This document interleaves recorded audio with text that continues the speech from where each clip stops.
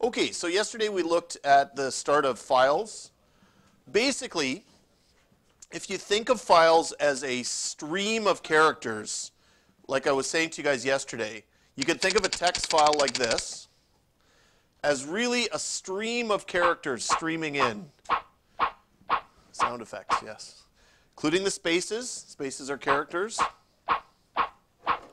Including the new line characters. Remember we talked about that yesterday, that is actually two characters. Does anyone remember what the two characters were? There'd be a prize. No, kids. The answer is a carriage return and a line feed. See? At least the sound effects are waking you guys up this morning. Okay, and then another carriage return line feed. And then one other character at the end. Does anyone remember what that one was called? The end of file marker. Okay?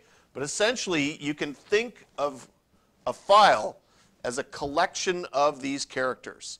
Now, what else does this look like that you already know about in programming? Where you have a long string of things collected together. Starts with an A and ends in a Y. An array, yeah. Similar, but not the same. Okay. So a file is defined as persistent data. Persistent because it sticks around, okay? Computers will store persistent data on storage device, specifically secondary storage devices such as a disk drive, okay? The processing of these persistent data is necessary so that your software can go beyond just software that runs once. So in other words, it can remember things for the next time it runs. Like, for example, a set of high scores would be in a game. So in Java, this idea of processing data as a stream is a big part of what Java uses for a lot of things. Stream handling is a big part of what's going on here. So I'm just going to turn this over to a diagram for a second, show you what I mean. Okay. So in Java, you essentially have your code accessing a stream. So again, you can think of these as like streams of water, right? But there's more than one, and they're streaming different places. So Java has connections to streams. Some streams connect to files, okay? So in other words, you can dump your data into the stream, and it'll go and get into a file. One of the streams you already know. It's called the system. That's when you first learned Java, you used system.out. You were accessing what's called the default output stream. You were streaming like a string of data to output to just pop it up on the screen. Now, these streams can have all kinds of places. For example, networks, right? If you want to connect one computer to another, that's a sort of stream. The internet can be a stream. So there's all kinds of stream things that Java can access that we can then tap into. And you've tapped into one of them already. You've tapped into the system object. But now we need an object to tap into to connect to files. Now when I said the word object, okay, what did I mean by that? What is an object in Java? What's another word that's related to object? Starts with a C. It's a class. You guys are asleep at the wheel today. A class and an object are essentially the same thing. The class, as you may have recalled from last year, is the template, and the objects are instances of that class. What are the two main things that every class has built into it? One of them is properties, and the other one is methods. Either you guys don't want to talk today, or you don't, or just not really following this today. Okay? So we need a class object to access files, and that's what we're going to use. So we're going to use these objects to manipulate the files and connect into them. But important with this is the idea that we are streaming to data. Okay? So if you can grasp that concept, you can apply the streams in different ways. Okay?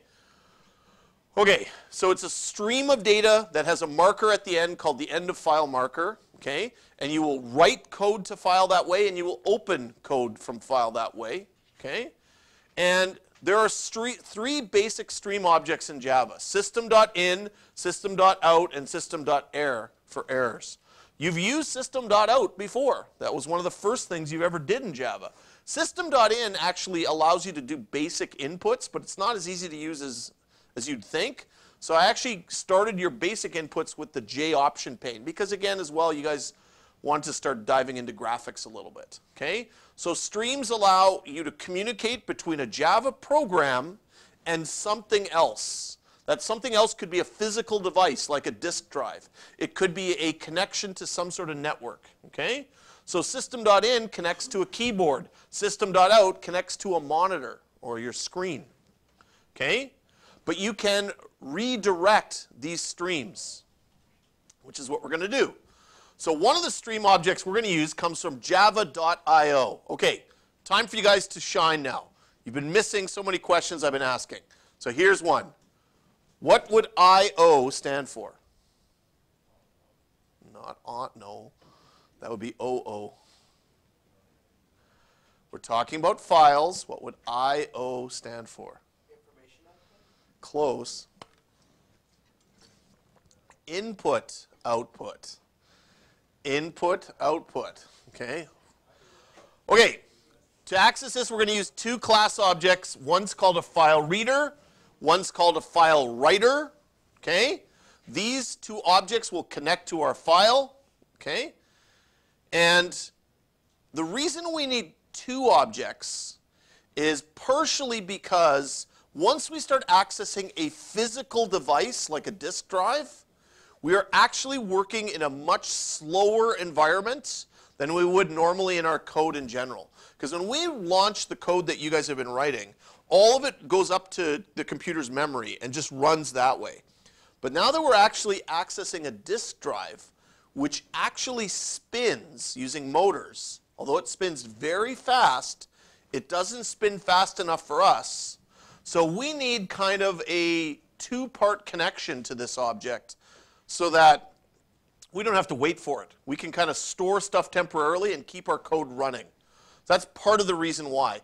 And part of that is through what's called a buffer object.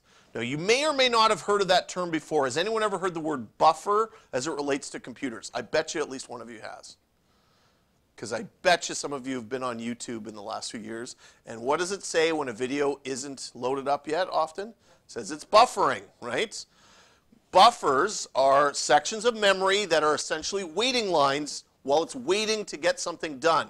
So because we're accessing files and it might be slow, we'll be using an object called a buffer object. Okay? Okay, so the objects we'll be using when we read from files will be the buffered reader object and the print writer object. Okay? However, before we do any of this, we need to take a second to talk about errors. Okay, so here's kind of what I was just saying in summary. You're going to write your code to do something. I don't care what it is. Let's say it's a game. And over here, let's say you have a disk drive where you're going to save a file. So you're going to save a file to that physical disk drive. So you need to have your code stream your data over there. So actually, let's say you wrote a poem, like I said before. The cat sat. This data file is going to get saved over there. Okay? Well, we're going to need a couple things to do this. Just like if you were saving Microsoft Word, what's the very first thing it asks you? What do you want to call it, right? So let's say we want to call it poem.txt. Okay? So we need to have a file name. We need to have that so that it will save on there. We also need all the data. Okay? So this is the data that we're going to save in there. So we have all the data and the file name itself. And then these things, in theory, will get saved to that thing. And then later, if we want to, say, work on it again, we also want to pull it back so we can open the file. So this would be saving the file. This would be opening the file. So far, I'm not telling you guys anything revolutionary. Okay? But what happens in the middle here is we were accessing classes to do this. And there's actually, as I said before, 2 classes that do this. Not 1, but 2. Okay? And again, the reason is because of this idea of buffering. So that we have one kind of as a temporary and then one that actually accesses it. We don't need this with objects that aren't as slow. But disk drives, physical drives that actually have motors in them that spin around can be slow. Okay? So, some of the objects we'll be using is to save, okay, we will use what's called a print writer. Okay? And a file writer. Okay? We will also be using a file reader. Here's the question. What will this missing one be? Print writer and file writer will save. File reader and, if you think it's print reader, you'd be a good guess, but wrong. It's actually called a buffered reader. Okay? That's the word buffer coming into play here. Okay, so let's think about that. So all of this is going to be working. But, here's the big but. All of this code that's going on in here is potentially very, very dangerous to your computer system. Code that you've written to this point, if it did something wacky inside there, like caused an error, would not be a big deal because it was just your software loaded up in memory. So if it caused some kind of error, it would just crash, and then the Microsoft Windows that's running in here would just keep going as it is. But now we're actually changing something permanent, right? Remember, this was called persistent storage, which is permanent.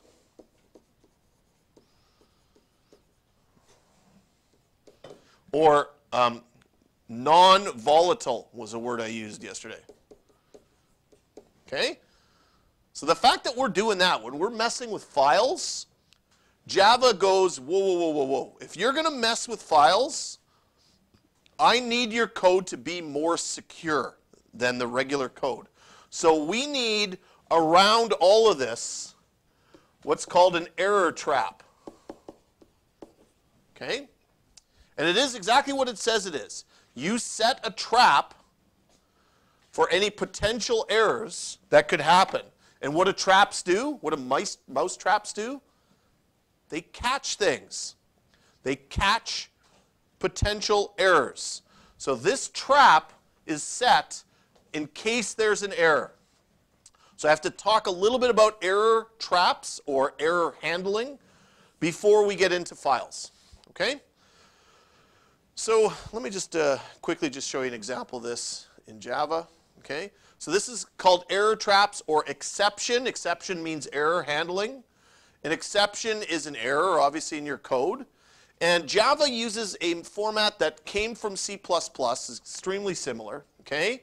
There are all kinds of errors you can set traps for, not just files. You can, for example, set traps for running out of bounds in an array, for having a variable overflow its contents, for a piece of math where you'd make a division by 0, using methods with invalid parameters, running out of memory in general. All the kinds of errors that you could normally encounter can actually be set traps for. What this means is your code doesn't necessarily have to crash when it hits this error because you can trap it and deal with it. So I'm just starting you on the idea of error trapping. This might be something you may want to incorporate into something like your final project. And the other one, the one that we need to work on, is file errors trapping. Okay? So there's a couple words you need to know about error handling. One of them is the word throw. When it catches an error, it throws it to another piece of code. Just like throwing a football. It says, oh, we just had an error. Stop what we're doing. Throw it over here and take care of it. Okay? So when you throw something, you also need to catch it. So the error is caught and thrown and handled using these types of terminologies. Okay? So to do this, I'm going to introduce something called a try block. A try block is a keyword that just tries some code. That sets the trap, okay? And then it's caught with a catch block. So the block of code just says try, and in there you put all the code that could potentially have an error, and then you have a block that says catch, whereas if an error occurs, it will catch it and do something down here. So that something might be popping up a little message box saying a big error has occurred, but your whole program will not crash. It'll catch the error, okay? And we're gonna do that in the example, okay? All right. So now I'm just going to show you that these lines of code that are used in the notes here will be used to actually access the file. But now it's time, let's get started on our example. So I need everyone to open up NetBeans. Now here's another big tip for everyone. In the last unit recursion, I didn't get a lot handed in from some of you. The example I do with you is something you could hand in for marks if you don't actually do a programming problem. Why not just hand in the example? If nothing else, it'll give you some points. Some of you have 0 points right now. It's going to be very hard to get the credit in the end if that stays that way, okay? Okay, so let's set up a project. File, example, or something like that. And you can have it create a main class as well. That's fine.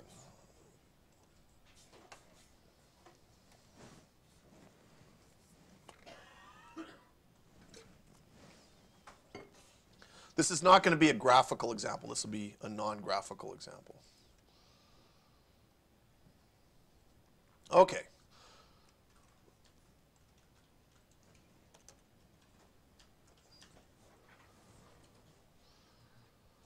Okay, so what we need to do is set up a bunch of data to save to a file. So let's store it in an array.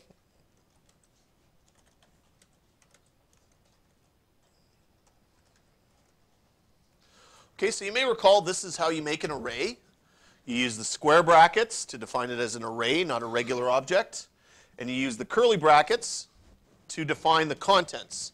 So let's make it a 3-line poem. The cat, comma,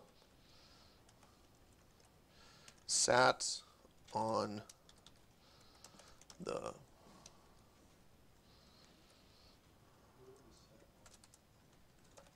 mat, period, okay? And I'm just going to move that down so it looks like this.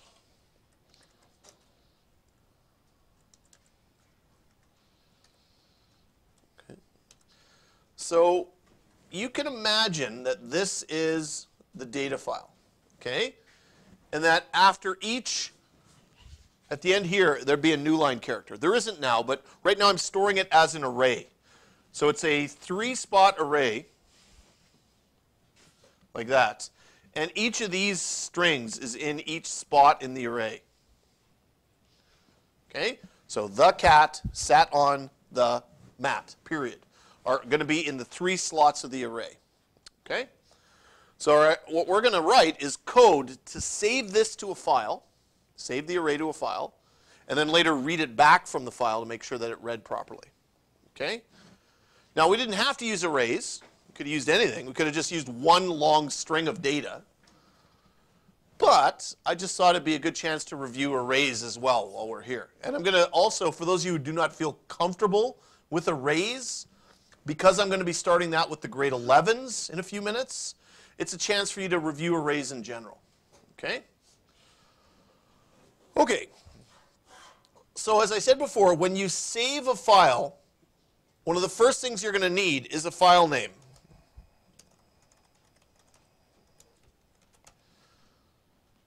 Okay? Now, obviously, we're not going to leave that as empty quotes forever, but I'm just going to get started with this. And then we'll actually write code to save it. But we're not going to write the code here. Okay? I'm not going to just dump code right here because that's not good organization. Okay? Better organization would be to write a method that does this.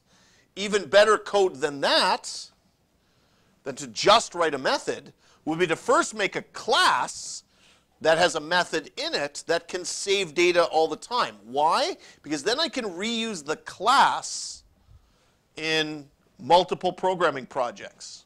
Okay? Not just the method. That's something I taught the 11s just now, that if they take methods from program to program, that reduces their workload. Well, they don't know about classes yet. You guys should know that classes allow you to do this. So here's what I'm going to propose. We're going to make a class called File Handler. That's going to be the name of the class. Dot, and we're going to put a method in it called save. And we're going to pass it the data and the file name, and it will save this data to that file. But at this point, it has no idea what this class is, so we're going to have to tell it what that class is, and it won't know what that method is, so we'll get to that in a second. It's okay, leave the error, that's fine. So now that we have that, we've thought that there's going to be this class with a method built into it for saving. Let's go back up a line. And let's put file name here as well, or sorry, file handler. That'll be our class there. Dot, and we'll make a method called get file name.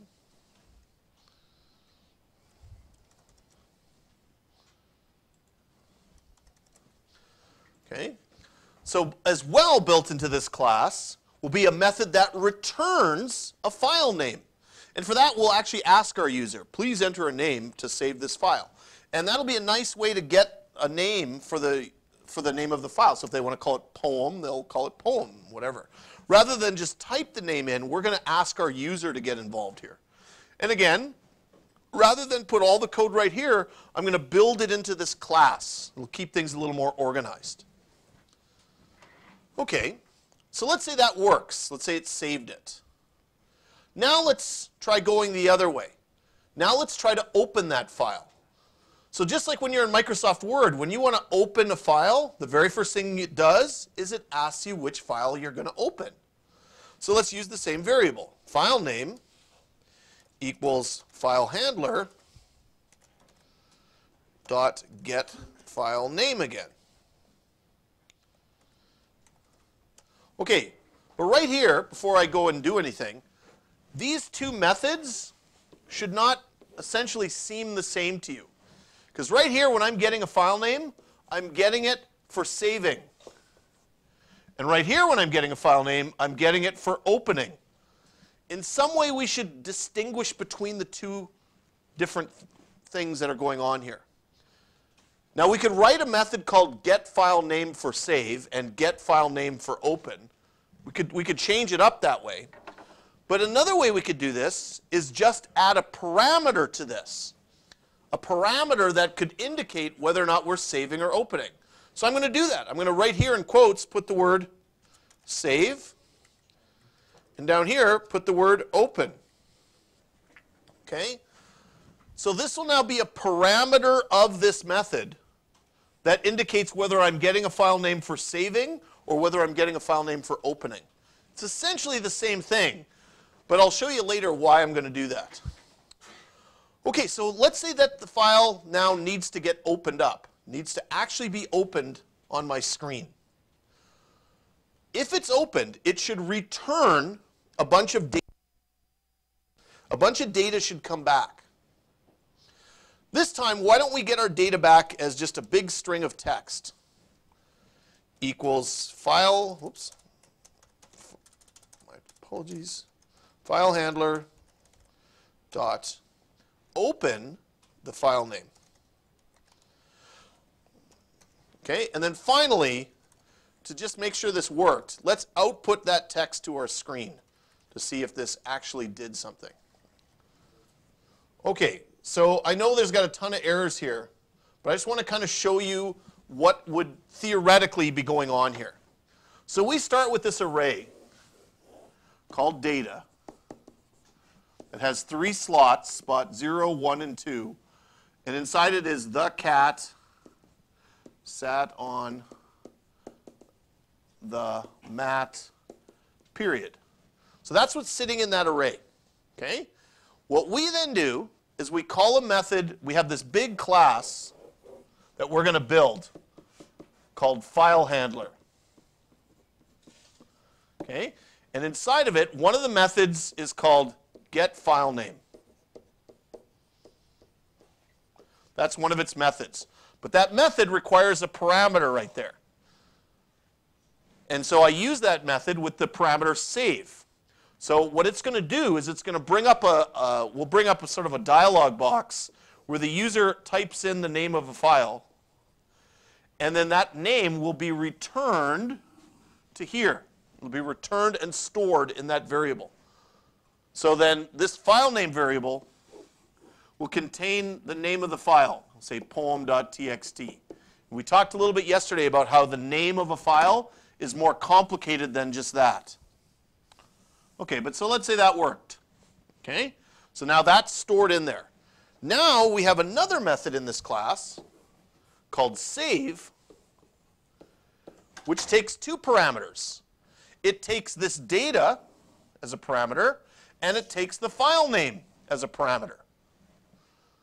It takes all that data and the name of the file, and what it should do is it should write this stuff to that file on the actual hard drive of the computer. So somehow this will actually write that on there. And hopefully it should work. Okay? That's the idea. That's what we're going to build into it. Okay, so then that's done. So it's saved the file. That's great.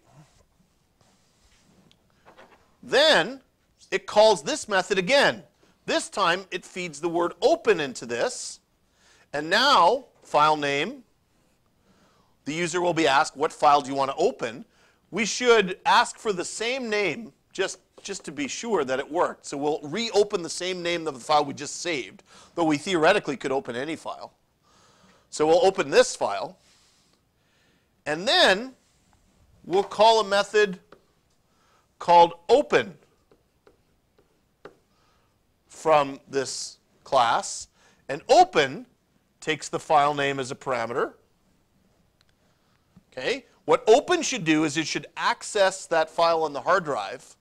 But as well, open will return right here a whole bunch of text. What text? All of this text will get returned because it will open that file up. And then lastly, just to make sure it worked, I'll spit that text out to the screen. So our task at hand is to write these methods, save, open, and get file name, within a class that we're going to build called file handler. So we're going to build a class called file handler that has those three methods in it. And again, the reason why I made it into a class is for more reusability. So that you guys, in theory, could take this whole class with you and solve problems, or even take that whole class with you and work on it for a final project. Now, it's possible that we're also going to build more methods than that into it. But again, rather than just have this example sit standalone as just an example, if you get a little bit more organized with your code, you want to be able to reuse code as much as possible.